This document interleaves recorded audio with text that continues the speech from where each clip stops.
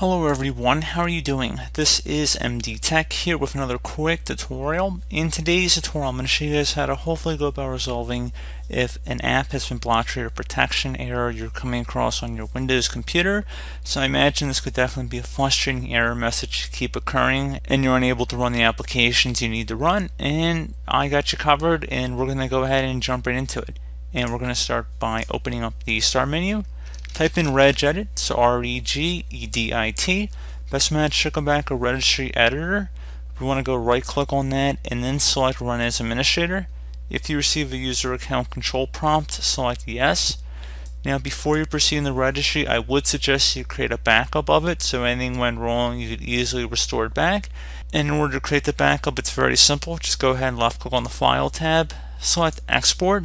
File name, I would suggest naming it the date in which you're looking to the date that you're making the backup. Export range should be selected to all, and then save it to a convenient location on your computer. And if you ever need to import it back in, just put select file and import, and then you just navigate to the file location. So again, pretty straightforward. And we're going to go ahead and jump right into it now, and we're going to start by double clicking on the HK local machine folder. Do the same thing now for the software folder. And now you want to navigate to Microsoft, double click on that. Do the same thing for Windows, so we're going to just scroll down a little bit here. And again, double click on that. And now locate current version, double click, policies, and double click on that. And now there should be a system folder, just left click on that one time. On the right side, you want to look for a DWORD value that says enable LUA. Double click on that.